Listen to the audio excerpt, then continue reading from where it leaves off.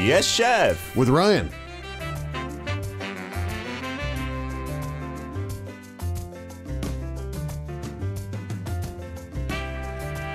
It is Tuesday, and that means Yes, Chef with Ryan in the studio. Good morning, Ryan. Good morning, Peter. You're looking like you're about to have fun today. Yeah, You look a bit sneaky. I was just thinking, before, whenever I heard the intro music, I was like, I wouldn't feel like dancing, and now I just worry about how you're feeling, buddy.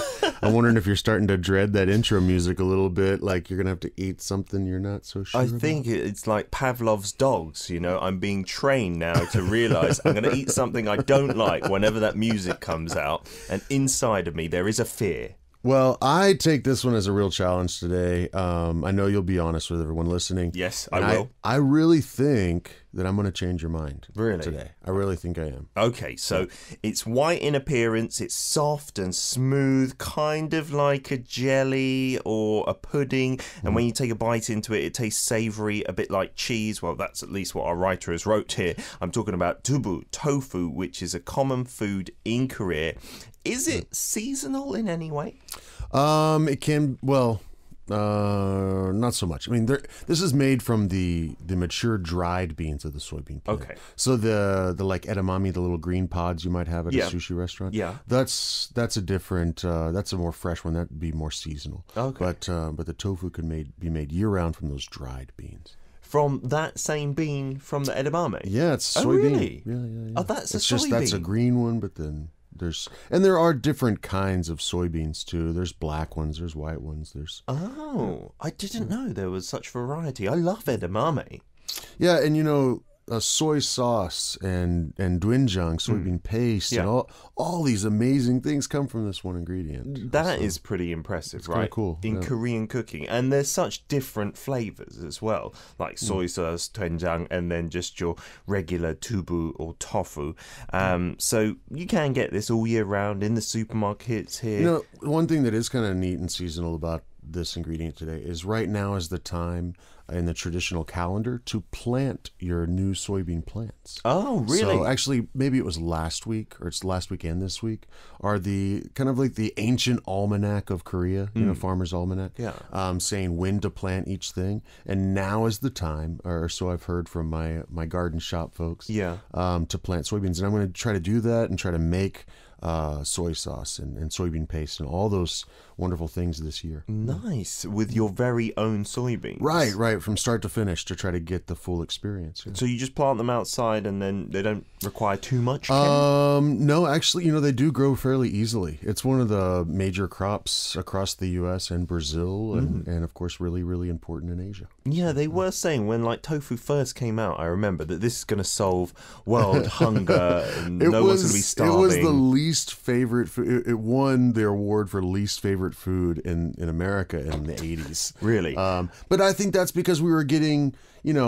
a dumbed down version of what is enjoyed often here. And Peter's looking at me like, yeah, it still gets my least favorite. Yes, it really is one of my least favorite ingredients by itself. Like, I can enjoy it in a stew or a soup here in Korea. Sure, where and they'll there's often lots put it. of those, yeah. Yeah, because it really takes on that flavor then, especially in like a doenjang jjigae, which is the soybean soup anyway, with the soybean tofu in there. Right. It's like a soybean festival, isn't it? Yeah.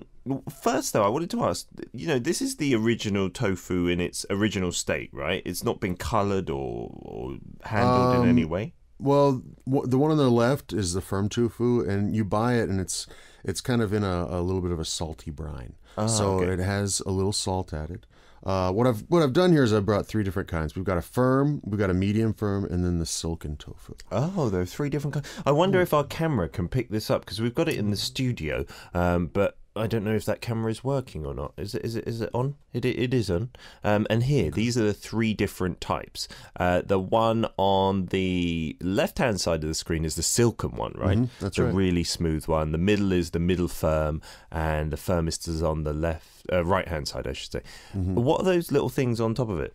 That's a little chive flowers from the rooftop garden this morning. Oh, nice. Very pretty. Very decorative. Totally edible and pack a nice little onion flavor. Okie dokie. So the reason they're white is, does it come from a white variety of soybean?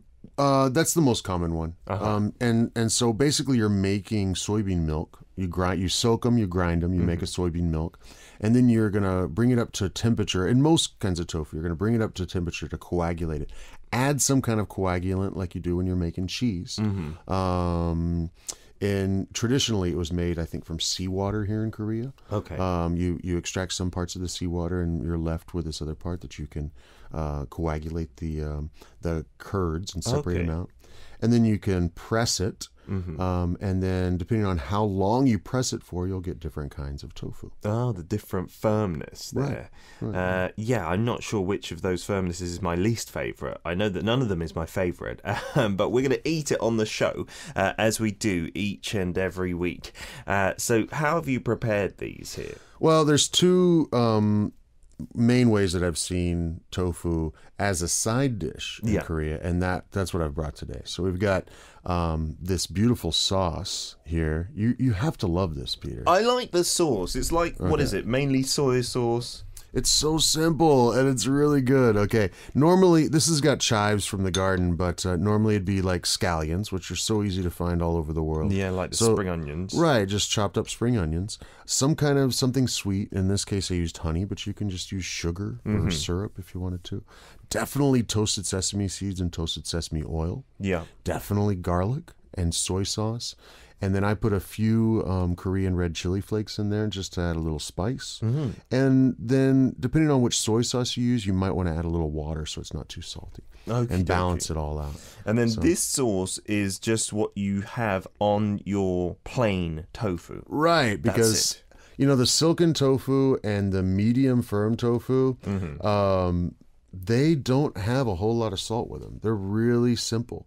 So in Korea, it's often eaten with extra fermented kimchi, sour kimchi. Yeah, like the tupu kimchi, they call it, right? I love that. Do you like that? I like that because the kimchi, and sometimes there's some pork as well there. Right. And with the tofu. And the reason for adding that to that, I think, is that there's so much flavor in that over-fermented kimchi that you need to kind of balance it out with something kind of bland like the tofu. Yeah, like instead of rice, you're having it with the tofu, right? Exactly.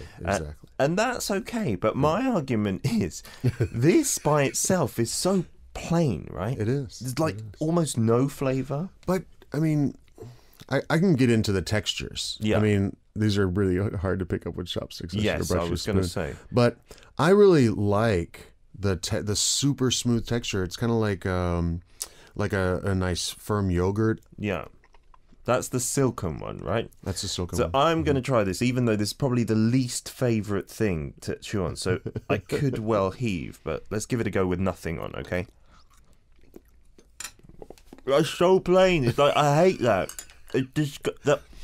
But it's not really bad. It just doesn't taste like a whole lot at all. Yeah, which I just don't like that. Like, I don't like the lack of flavour. But it's not completely tasteless. Like, there is some kind like of taste. Soy milk, a little bit like soy milk. There's a little bit of a nuttiness there. Yeah. Although I can drink soy milk better than I can eat tofu. Like, I think this is worse in terms of the lack of flavour.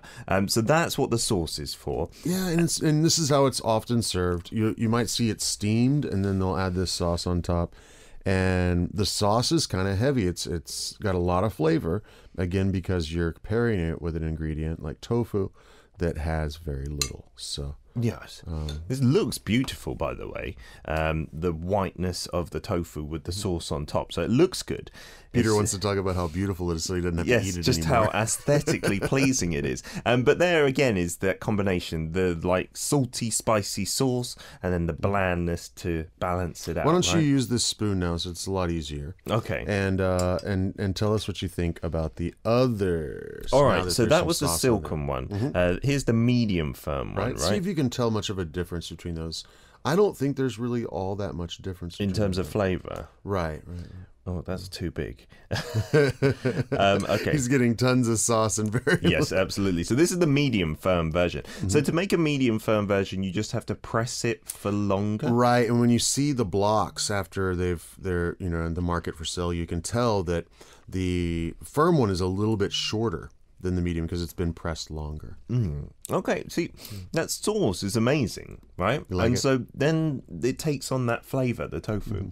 And the texture of that one, I prefer that. I think I prefer the firmer versions. Okay, you do. All right, because it's got a little more texture to it. Yes, absolutely. All right, I'm going to try this firm one here. And that's the firmest. Okay, so I want to try the difference with that. And you see, with the sauce, I can't tell if the flavours are actually different. It's so good. What's wrong with you, man? I mean, and this is so good for your health as well, right? The tofu is seen as like a major health food. It seems like that firmer one is maybe a bit stronger in flavour. I'm guessing maybe because it has less It has moisture. a little bit of a salt brine that it was in at the market. Oh. Yeah, okay, with the sauce then fair enough. That's not too bad at all. And the sauce is delicious. That's the key though, making a good sauce. Sure, and this is one of my favorite Korean sauces. So easy. Again, it's just garlic, soy, toasted sesame seeds, toasted sesame oil, little red chili flakes, garlic. That's about it. Absolutely fantastic. Delicious. This one you're going to love. Yeah, this is a side dish that you can commonly see. Like, I don't think I see this so commonly, just the tofu by itself as a side dish, unless you go to that restaurant that serves some tubu. fine dining restaurants in, Hanshi Korean cuisine, you'll often see a really, really nice in-house made silken tofu with their own sauce on top, and it's just tiny little bites, little side dish. Yeah, and I never go to those fine dining handshake places, but I know what you mean. It looks really stunning, like the silken tofu, just aesthetically.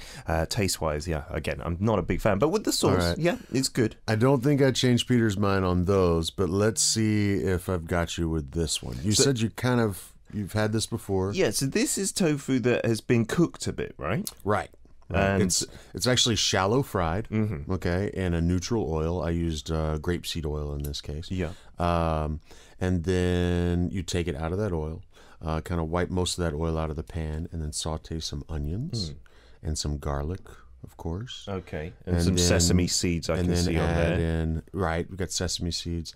Then there's, again, red chili flakes, a little water, a little bit of a sweetener. You can use sugar, again, honey. And yeah, perfect for vegetarians, tofu, right? Absolutely. I could eat this every day. And you usually eat this though with like a rice.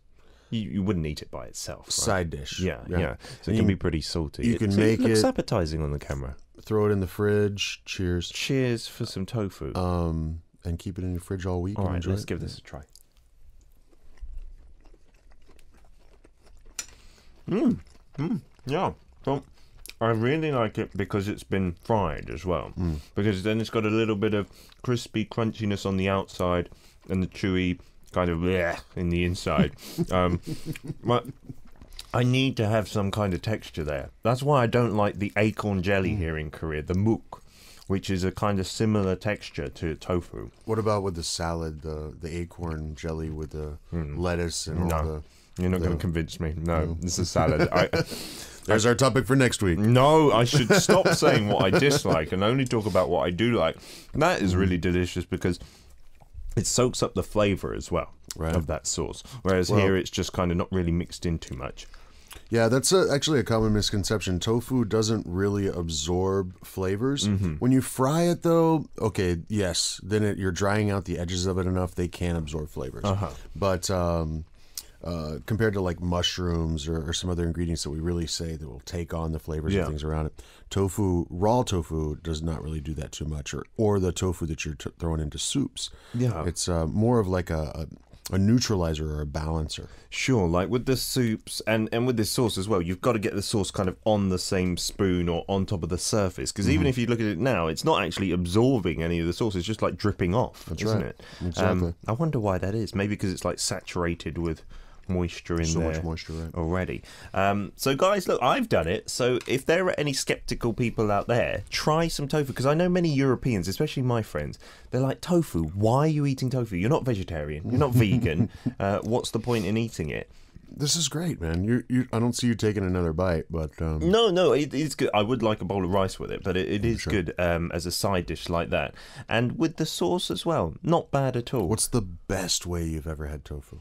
My mum just does it simply like this, and I like it when it's fried quite crispy and cut thin. Okay, and then it's almost so it's like chewy. It's almost like a completely different animal. And then I dip it in that sauce that you made over there, Ryan, and that's good because I can just have it swimming in it. Next time I'll make it like that for you. Yeah, buddy. or with some kimchi, like you said, the really the really fermented kimchi with the pork. Then it is delicious as well. Okay, tofu, not my favorite cup of tea, but certainly something that is not bad at all with Ryan's cooking skills. In part 2, we'll read out some of your messages and talk a little bit more about tofu before we check what's in your fridge. Let's play a song though first. This is Dabichi featuring Bubble Bint, Nongnenjung, Be Warmed.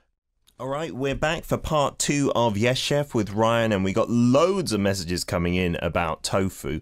Siska in Indonesia says, we have fried tofu skin snacks. It's salty and crunchy. Yum. I've seen like the deep fried tofu like snacks here as well. They taste good because they've been fried in an oil. They've usually got some sesame seeds or something sprinkled on. Yeah. Most things taste better fried in oil. It's true, isn't it? Yeah, it adds an extra dimension to it. And Siska goes on to say, this is my mum's favourite ingredient as well. And if Peter doesn't like tofu, he needs to try my mum's cooking as well, because that will convince you.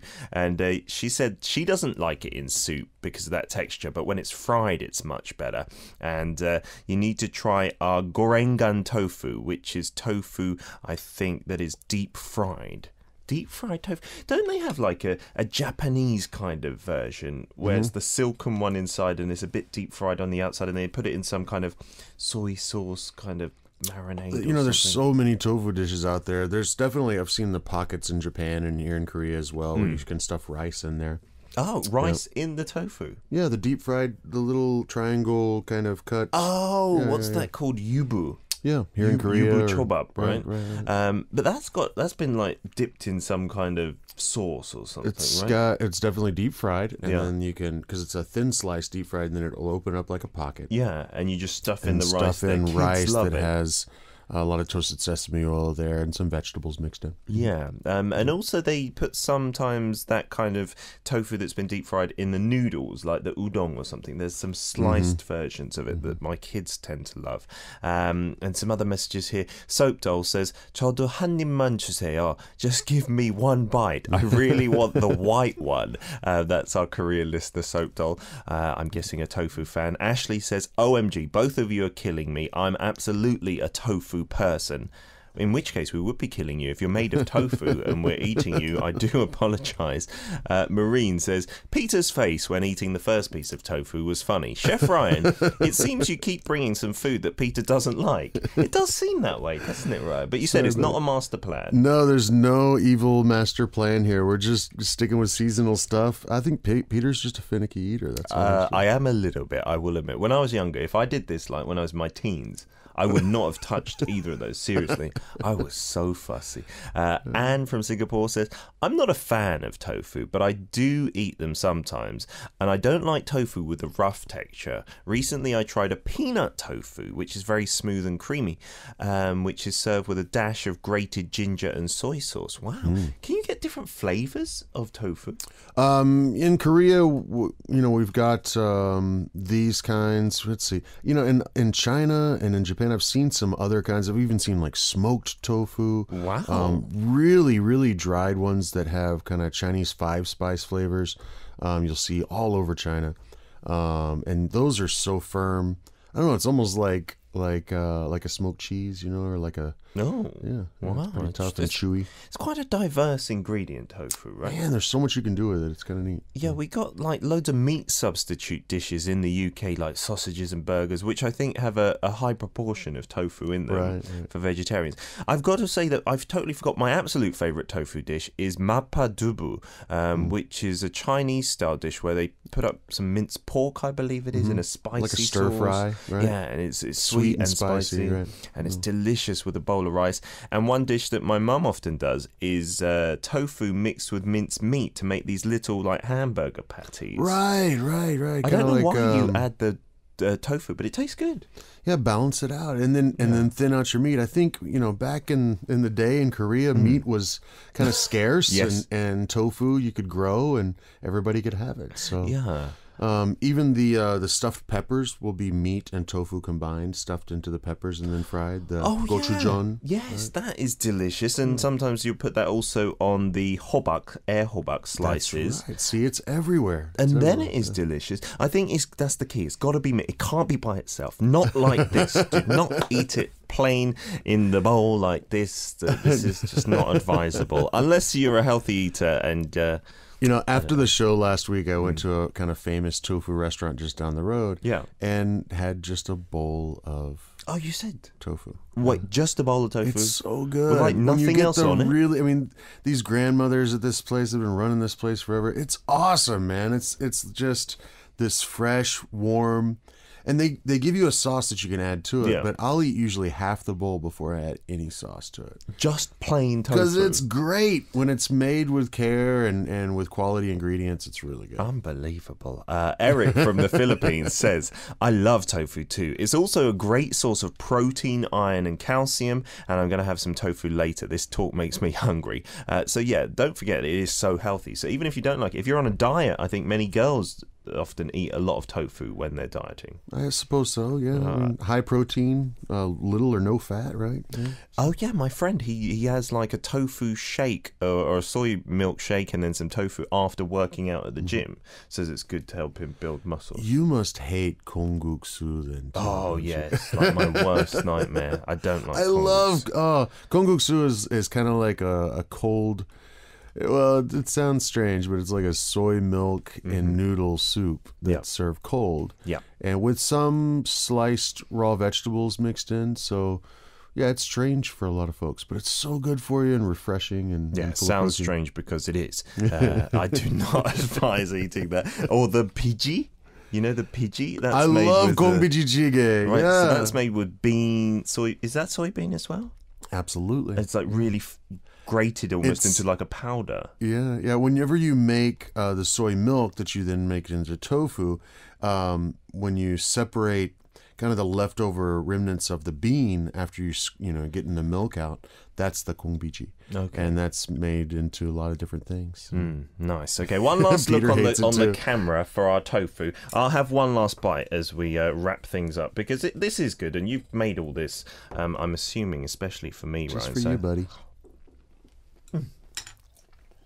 Oh, that is lovely. Really? No, this sauce though quite similar to the sauce you made over there? Let me just. This one's sweeter. Just try a little bit more of this. Oh yes, you love it. It is different. Yeah, this sauce is amazing. Surely you could just dip anything into here, like fried things. So good. That is really amazing. Delicious sauce. So we mentioned the recipe earlier. If you want to go back and check it, watch our video that is going to be uploaded onto YouTube, and you can see all the previous episodes of me eating she cucumbers as well a couple of weeks back while I'm eating. This tofu is what we've been talking about today, so tune in every Tuesday for Yes Chef on #DailyK, keeping you up to date with the latest news from Korea every single day from 9 to 11 a.m. and you can watch this on Arirang Radio's YouTube channel in the future.